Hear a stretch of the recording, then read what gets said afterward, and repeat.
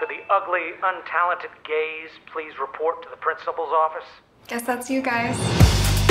Tonight is our night. We're getting the cooch. I'm gonna talk to Brittany. You can say hi to Isabel. What would I say? Hey, girl, how's your boyfriend? How's his penis? Mirror, mirror on the wall.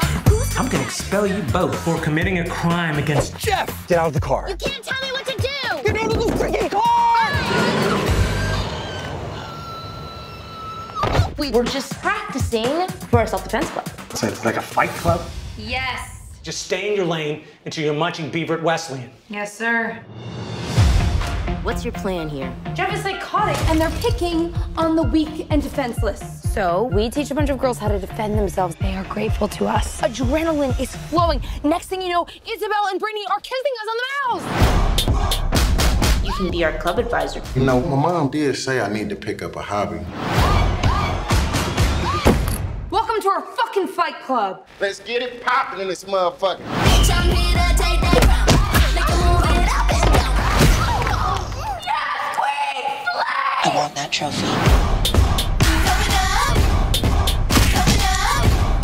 To have a safe space like this, it means a lot to people. I'm gonna finally reverse stalk my stalker. Yeah! I'll be able to kill my stepdad. Awesome. It seems so supportive of women, especially the hot ones. Men need therapy. Are you cheating on me? No! I literally saw you yesterday. So nerd, I fucked your mom!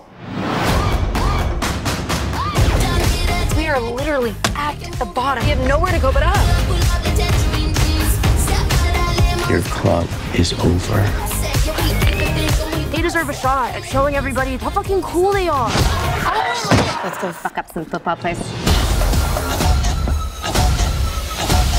I want that trophy. You created a fight club to get some coochie. You don't even know how to work that thing. I know y'all ain't tickling the pearl. I just don't know if you're supposed to be talking to us like that, just like as a teacher.